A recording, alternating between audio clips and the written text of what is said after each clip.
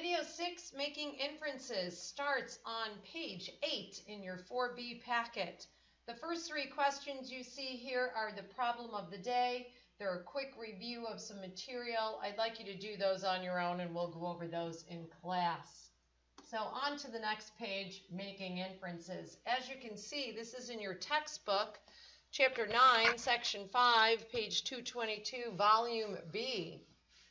Compare the medians of two populations with the same measure of variation. So the weights of the players on two football teams are summarized in the box plots. Team A and Team B. Show that the two teams have the same measure of variation, that is, the difference between the 3 quartiles, and the same interquartile range. Okay, so let's look at this information. So quartile 2 minus quartile 1 of Team A. The median of quartile 2 is 240, quartile 1 is 230, so the difference in those weights is 10 pounds. Let's look at Team B. Team B's median is 230 minus their quartile 1, which is 220, so there is a difference of 10 pounds. So quartile 2 to quartile 1 are 10 pound spread. Let's look at quartile 3 minus quartile 2. Team A, 250 minus 240 is also a 10 pound spread. Team B, 240 is the quartile 3 minus the quartile 3 of 230, a 10 pound spread. So their interquartile range for Team A would be, and the interquartile range as a review is quartile 3 minus quartile 1, highest quartile minus lowest quartile, not overall range, interquartile range. So that 250 minus 230 for Team A, well, that has a 20 pound spread.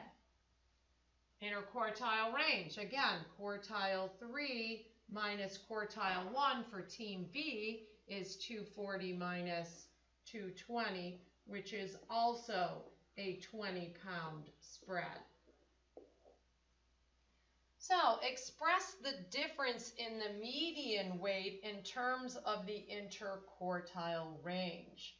So their spreads are the same, 10 pounds in each of the middle 50%. So 10, express the difference in the median weight. Well, the median weight, the median for Team A is 240, right? Quartile 2, which is the median, that's 240. And for Team B, the median was 230. Their difference is 10. Well, isn't 10 half of the interquartile range? So their difference is 10 pounds, which is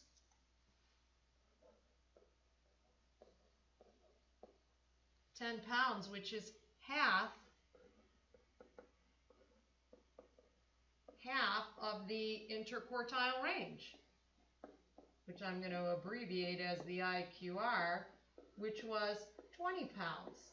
So the median is the center or the middle of the middle 50%.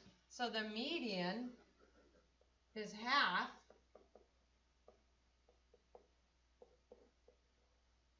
of the middle 50%, because that's what interquartile range is, the middle 50%.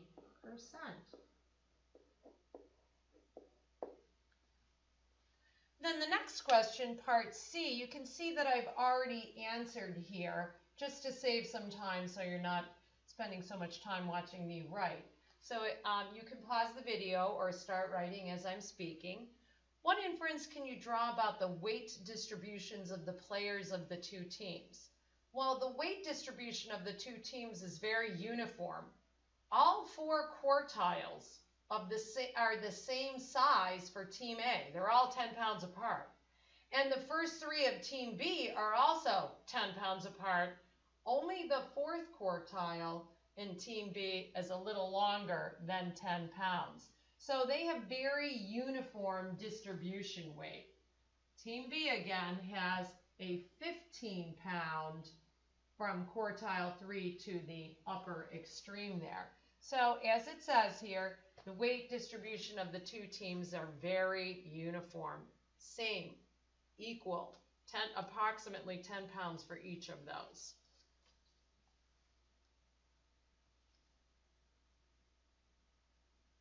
Question number 2, another example. The ages of two groups of children are summarized in these box plots, Group 1 and Group 2. Show that the two groups have the same measure of variation, that is, the difference between the quartiles, and the same interquartile range. Okay, well, they look very different, not as much like the football team A and B, but we can still see that they have the same measure of variation. So for Group 1, quartile 3, or quartile 2, I'll start there. Quartile 2 minus quartile 1, so the median minus the first quartile, 10 minus 8, well, that's a range of 2 ages, or 2 years. Quartile 3 minus quartile 2 is 11 minus 10, which is a range of 1 year. And the interquartile range for Group 1 would be 11 minus 8, which is 3-year span. Okay, let's look at Group 2. Group 2, quartile 2 minus quartile 1, the median of 12 minus the first quartile of 10, oops, not 110, 10, has a 2-year range, just like Group 1. Quartile 3 minus quartile 2 is 13 years minus 12, which has a range of 1 year, just like Group 1. And the interquartile range of Group 2 is 13 minus 10, which is a 3-year. So yes, their boxes, the box part, the interquartile range, their middle 50% spans 3 years for both groups. Their difference in their quartiles, 2 years and 1 year for both groups. So what inference or what conclusion can you draw about the age distributions of the children in these two groups? Well, the distributions of the middle 50%, the interquartile range, of each group are the same. So the distributions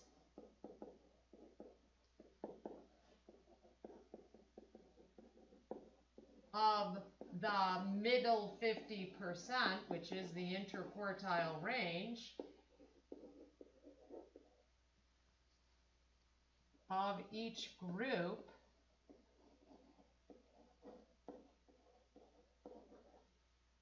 are the same.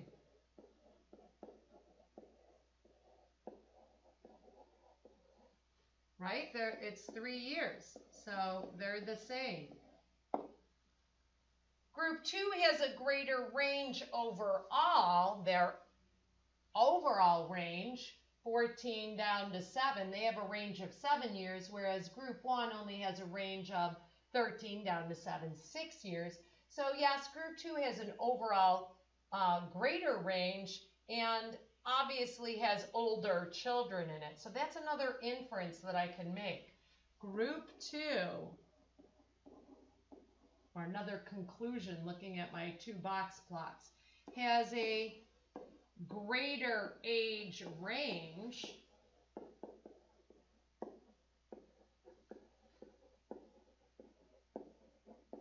and older children.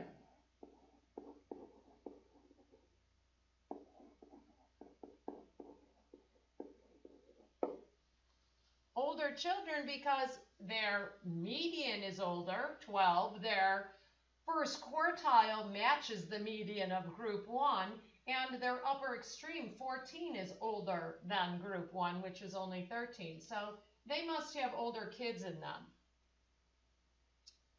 Let's look at the next two populations, or the next two box plots. The next example here. A class of students completed 2 science tests.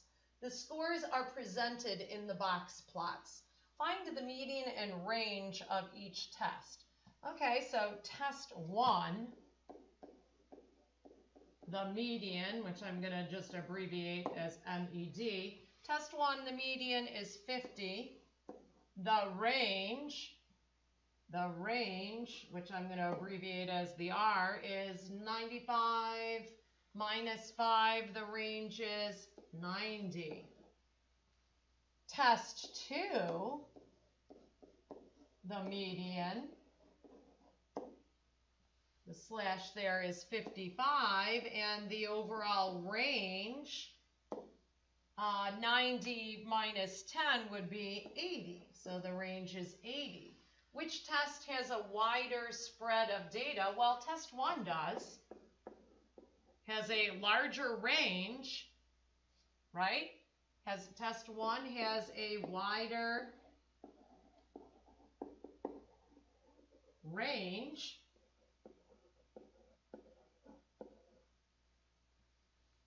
And as a larger interquartile range too.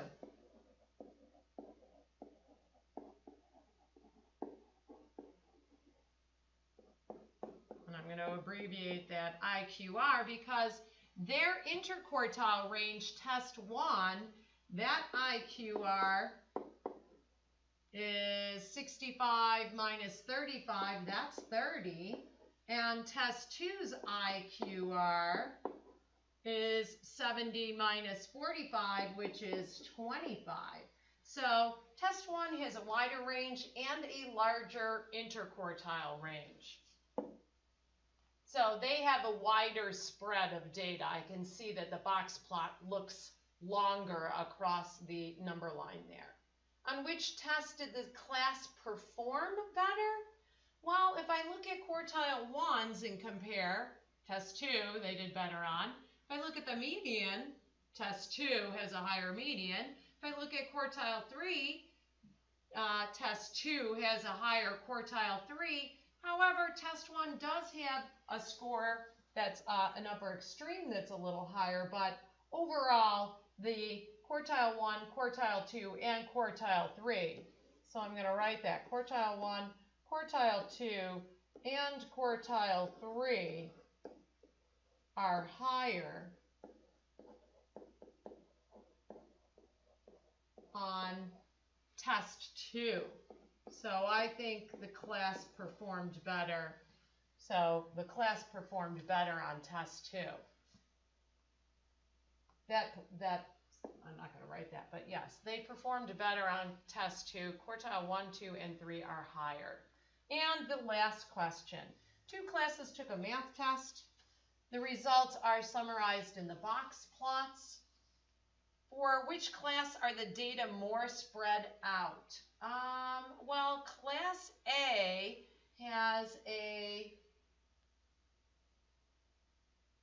smaller range. Class A has a greater range. 95 minus 24 is 71. Class B has a range of 65. 87 minus 22. Hopefully I did that right.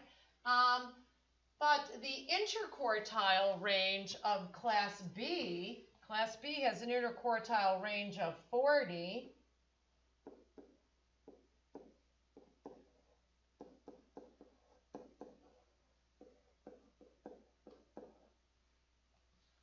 Versus only an interquartile range of class A of 24. It's about 70 minus 46, which is 24. Although class A does have a little bit bigger range, but I would say that class B, because of that middle 50%, because the interquartile range is so much greater, 24 versus 40, and the ranges are only 6 apart, I would say class B has data that's more spread out. Class B, because their interquartile range is much greater. Comment on the performance of the two classes. So make a conclusion or an inference. Overall, Class A performed better. That's a conclusion I can see.